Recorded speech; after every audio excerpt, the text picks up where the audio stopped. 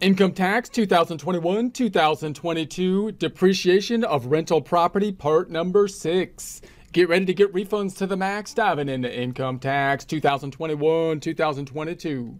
Most of this information can be found in Publication 527 Residential Rental Property Tax Year 2021 IRS website, irs.gov, irs.gov. Income tax formula, we're focused on line 1, income. We would have a subschedule, basically an income statement with income and expenses. Expenses basically being deductions to net then what rolls into line 1, income of the income tax formula, as well as eventually page 1 of the form 1040. This is the Schedule E, in essence, that income statement schedule. We're looking at the supplemental income and loss, and we're focused on the rental real estate.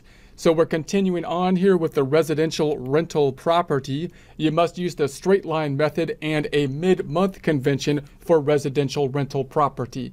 So we've been discussing the idea and the fact that when you're thinking about depreciation, the tax code is going to try to be more stringent, more than, say, generally accepted accounting principles, where you might try to make an estimate on the useful life. The tax code's trying to say everything fits into these categories that we have here, and then you have to depreciate them according to those categories. Where does the residential rental property fit in that category? Well, we talked about the number of years that the residential rental property is covered over, and now we're focused in on the conventions, those conventions being things like a mid-year convention, a mid-quarter convention, a mid-month convention.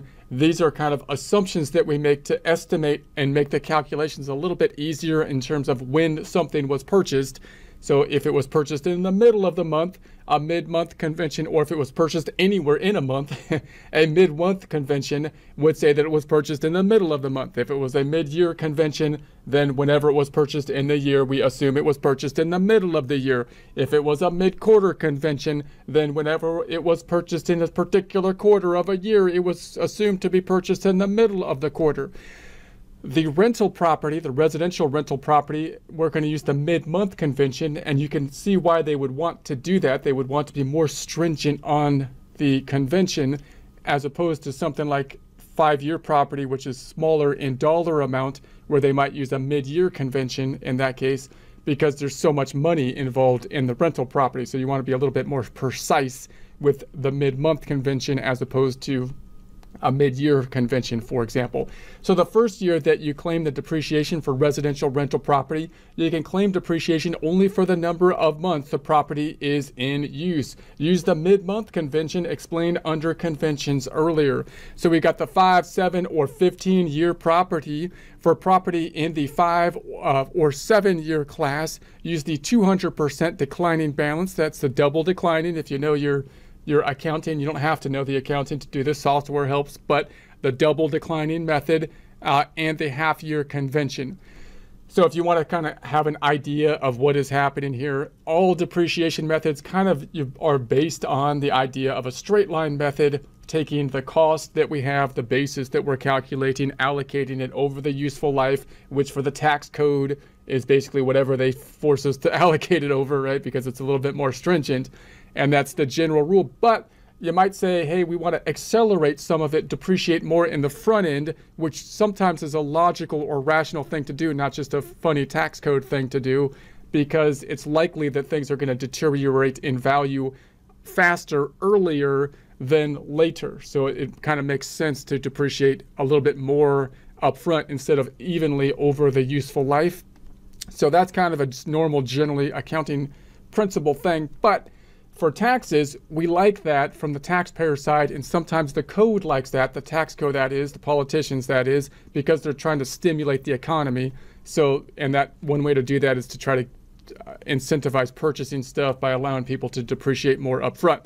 So that's the double declining method. And then they have that half-year convention, which is a little different than generally accepted accounting principles, where you kind of assume it was purchased in the middle of the year if it falls into that 5 or 7-year class. So however, in limited cases, you must use the mid-quarter convention if it applies. So, and that usually happens if they feel that you're taking advantage of the mid-year convention. Because what might you do? You might say, hey, I'm going to try to purchase everything in December. I'm going to purchase everything in December 31st, and then I'm going to take 6 months of depreciation on it. And the code's going to say, well, now you're kind of abusing this mid-year convention thing. So now we're going to make you use a mid-quarter convention. So for property in the 15-year class, you got to use the 150 double the DB method and a half-year convention. So that's going to be similar to the double declining balance, which that's what I would typically call it in a generally accepted accounting principles. But now you got 150 instead of the 200, so it's not double declining, it's 150 declining. Other than that, similar kind of concept. You can also choose to use the 150 DB declining balance method for property in the 5 or 7 year class if you choose to do that. You wouldn't typically choose to do that because you get more benefit if you could take more of it up front or sooner with what I would call the double declining or the 200% declining method. But you can imagine situations where you might want to taper it back a bit, possibly because you have a loss or something that's past the threshold or something like that in a current year. So the choice to use the 150 method for one item in a class of property applies to all property in that class that is placed in service during the tax year of the election. So you can't just pick and choose. You got to stick to everything in that year at least with that one method, that whatever you choose. If you choose something different, you make this selection on form 4562 in part 3, column F. Enter the 150 DB. Once you make this election, you can't change it to another method, so you're stuck with it after that point in time because you got to be consistent. If you use either the 200% or the 100% declining balance method, figure your deduction using the straight line method. In the first tax year, the straight line method gives you an equal or larger deduction. So in other words, that sounds kind of funny. Like you can figure it like the double, like if I was going to calculate the double declining method, I would calculate the double declining method, but then it's a half year convention. So you take half of it and now you're back to like the normal straight line for the first year. So you end up, it ends up looking like you're in a straight line method, even though you're using a kind of a double or 200% declining method. So they're basically saying just use the straight line method in the first year, which is kind of confusing actually, because it leads people to think that that's going to be what happens in year 2, but it's not, because it's a double declining method with a half year convention that they used the straight line method in the first year for, because that's what they told us to do. So you can also choose to use the straight line method with a half-year or mid-quarter convention for 5, 7, or 15-year property. The choice to use the straight line method for one item in a class or property applies to all property in that class that is placed in service during the tax year of the election. So we could use a straight line. We wouldn't typically want to do that for tax purposes because that would be less depreciation up front. We usually want to depreciate more up front, but you can think of circumstances where it might be useful to do that. It might more closely mirror what you're doing on a book basis as well, which could be a reason for people to do it, but usually you want accelerated depreciation for the tax code. You elect the straight line method on form 4562 in part 3, column F. Enter SL. That stands for straight line, I suppose. They didn't tell me that, but that I'm guessing stands for straight line. Once you make this election, you can't change to another method, so you're stuck, you're locked in. That's what it is. It is what it is. Makers percentage tables. You can use the percentage in table 2.2 to compute annual depreciation under makers. So you could do the calculation, calculating the double declining method with the mid-year convention and so on, or you can use the tables, which is kind of cheating, but that makes it a little bit easier. The tables show the percentages for the first few years or until the change to the straight line method is made. So it's kind of funny when you got that double declining or accelerated method. It's not a very precise method. At the end, you kind of have to finagle it to work at the end so you don't over depreciate and whatnot. But I won't get into that now. See Appendix A of Publication 946 for complete tables. The percentages in Table 2.2a. 2.2b and 2.2c make the change from the DB, the declining balance, to straight line in the year that straight line will give a larger deduction. If you elect to use the straight line method for 5, 7, or 15 property, or the 150 declining balance method for 5 or 7 year property, use the tables in Appendix A of Publication 946, which you can find on the IRS website. How to use the percentage tables. So how do I use those tables once I find them, you might ask? Well, here we go. You must apply the table's rate to your property's unadjusted basis defined later each year of the recovery period. Once you begin using a percentage table to figure depreciation, you must continue to use it for the entire recovery period unless there is an adjustment to the basis of your property for a reason other than depreciation allowed or allowable, or an addition or improvement that is depreciated as a separate item of property.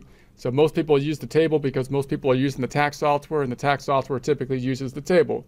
So if there is an adjustment for any reason other than one or two, for example, because of a deductible casualty loss, you can no longer use the table. For the year of the adjustment, and for the remaining recovery period, figure depreciation using the property's adjusted basis at the end of the year and the appropriate depreciation method as explained earlier under figuring your depreciation deducted. See figuring the deduction without using the tables in Chapter 4 of Publication 946 if you want to take a look at that.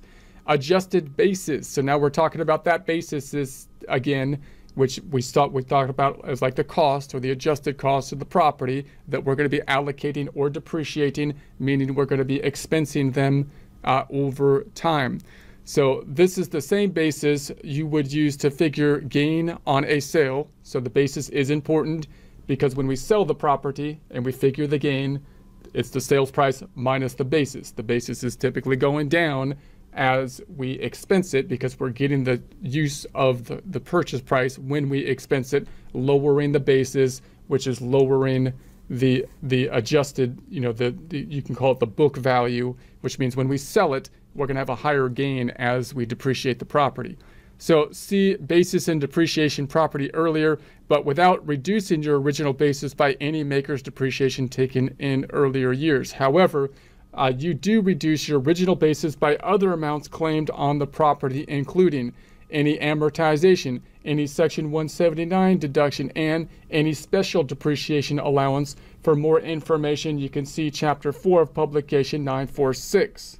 And note here, we're talking the unadjusted basis is where we're focused at that point. So Table 2, 2A, 2.2b, and 2.2c, the percentages in these tables take into account the half-year and mid-quarter conventions. Use Table 2.2a for 5-year property, Table 2.2b for 7-year property, and Table 2.2c for 15-year property. Use the percentage in the second column, half-year convention, unless you are required to use the mid-quarter convention explained earlier. If you must use the mid-quarter convention, use the column that corresponds to the calendar year quarter in which you place the property in service. Now, actually, of course, in practice, we're probably going to be using software to help us out with these calculations, but we need to understand them both to explain them to people and to be able to plan in the future as to what will happen as well. So here's our tables. Here's the table for the Makers GDS percentage tables, Makers 5-year. So the half-year convention, we've got years 1 through 6. We've got the mid-quarter conventions, first quarter, second quarter, and so on. And this is for the 7-year property and the 15-year property and the residential property as well. So example 1, let's do an example. Let's do that. The purchase, you purchased a stove and a refrigerator and placed them in service in June. Your basis in the stove is $600 and your basis in the refrigerator is $1,000. Both are 5-year property. Using the half-year convention column in Table 2-2A, the depreciation percentage year 1 is 20%. For that year, your depreciation deduction is 120, which is 600 times 20% or 0.2 for the stove, and 200, which is 1,000 times 20% or 0.20 for the refrigerator. For year 2, the depreciation percent is 32%. So that year's depreciation deduction will be 192, which is 600 times 32% or 0.32 for the stove, and 320, which is 1,000 times 32% or 0.32 for the refrigerator. Example number 2. Assume the same facts as in example 1, except you buy the refrigerator in October. So now it's past the year. You're going to have this mid-quarter convention, thing that's going to pop into play here. Instead of June, because the refrigerator was placed in service in the last 3 months of the tax year and its basis 1,000 is more than 40% of the total basis of all property placed in service during the year, 1,600 times 40% equals 640. You are required to use the mid-quarter convention. So now we got to switch to the mid-quarter tables convention to figure the depreciation on both the stove and the refrigerator. So because you placed the refrigerator in service in October, you use the fourth quarter column of table 2 to and find the depreciation percent for year 1 is 5%. Your depreciation deduction for the refrigerator is 50, 1,000 times 5% or 0.05. So, I mean, and you could calculate this, of course, using the double declining rate and then a mid-quarter convention, right? But you can use the tables here. So these are the tables, the rules being applied in table format in general, this general concept. Because you placed the stove in service in June, you use the second quarter column of table 2 and find the depreciation percent for year 1 is 25%. For that year, your depreciation deduction for the stove is 150, which is 600 times 25% or times 0.25. Table 2D, use the table when you are using the GDS 27.5 year option for residential rental property, the big one, the big guy, the property itself. Find the row for the month that you place the property in service. Use the percentage listed for that month to figure your depreciation deduction, because now you got a mid-month kind of convention you got to be dealing with. The mid-month convention is taken into account in the percentages shown in the table. Continue to use the same row month under the column for the appropriate year. Example time. Let's do some examples. The purchase, you purchased a single-family rental house for $185,000 and placed it in service on February 8th. The sales contract showed that the building cost $160,000 and the land cost $25,000. So you got to break out that land and building thing. So we're not going to be depreciating the land, we're depreciating the building because the land doesn't deteriorate in human lifetimes typically, therefore building only. So your basis for the depreciation is its original cost, which is the $160,000. This is the first year of service for your residential rental property, and you decide to use the GDS, which has a recovery period of 27.5 years, so 27.5 years. Using table 2D, you find that the depreciation percent for property placed in service in February of year 1, mid-month convention, February year 1 is 3.182%. That year's depreciation deduction is $5,091, 160,000 times 3.182% or 0.03182. Again, software is helpful with these calculations. Figuring maker's depreciation under ADS. Table 2.1 shows the ADS recovery periods for property used in rental activities. See Appendix B of Publication 946 for other property. If your property isn't listed in Appendix B, it is considered to have no class life. Under ADS, personal property with no class life is depreciated using a recovery period of 12 years. Use the mid-month convention for residential rental property and non-residential rental property. For all other property, use the half-year or mid-quarter convention as appropriate. You can see Publication 946 for ADS depreciation tables. Claiming the correct amount of depreciation. That's important. You should claim the correct amount of depreciation each year. Should we? Should we really do that? Okay, claim the right amount. If you don't claim all the depreciation you were entitled to deduct, you must still reduce your basis in the property by the full amount of depreciation that you could have deducted. Now that's a problem, right? You don't want to give up the depreciation, right? You don't want to say, oh, I missed it and I'm just going to forego that huge deduction on depreciation. So you want to make, you want to make sure to pick it up. So for more information, see depreciation under decreases in basis in Publication 551. If you deducted an incorrect amount of depreciation for property in any year, you may be able to make a correction by filing a Form 1040-X. That's an amended tax return, amended U.S. individual tax return. So if you messed it up, then you want to amend it. There is a statute of limitations, so you want to do it. Make sure you get back in there and fix it. So if you aren't allowed to make the correction on an amended return, you may be able to change your accounting method to claim the correct amount of depreciation. See how do you correct depreciation deductions in publication 946 for more information. So if you're looking at something, you're like, wow, the depreciation was totally messed up. I didn't claim the depreciation. It's past the statute of limitations. I can no longer amend the return. What do I do? Well, you get pissed off, you pull some hair out, you say life isn't fair, and then you could try looking at publication 946 on the IRS website, and that might help.